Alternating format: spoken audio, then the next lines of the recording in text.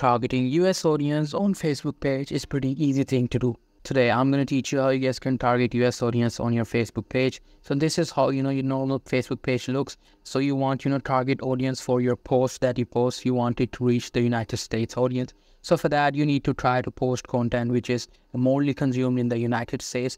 And the other thing that you can try is running the ads in the specific areas. So how can you do that? You have to go to your home page. If you click on this home page, you will see these lines over here. You just simply have to tap on this ads manager and it will take you to, a new page. Now here you have to click on this setting option. Now as you guys can see, I'm at this page. Here you simply have to click on this audience control, and here you have to turn this option on, and you have to select United States over here.